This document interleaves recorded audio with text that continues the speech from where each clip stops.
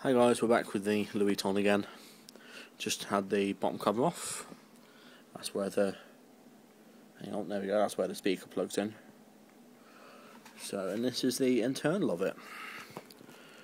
Don't know how well you'll be able to see that.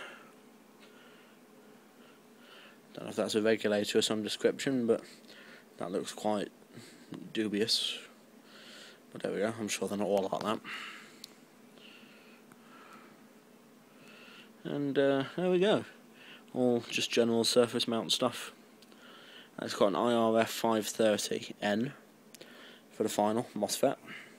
Let me see if I can get it to... yeah, I think we can just about see that. So, next thing is I've got to find the schematic for this, see if I can turn up the audio a little bit, because it's rather quiet on transmit. But there we go.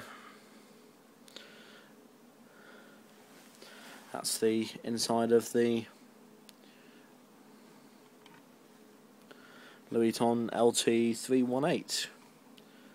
Right, we'll be back with the operation and how all the features work in the next video. All the best.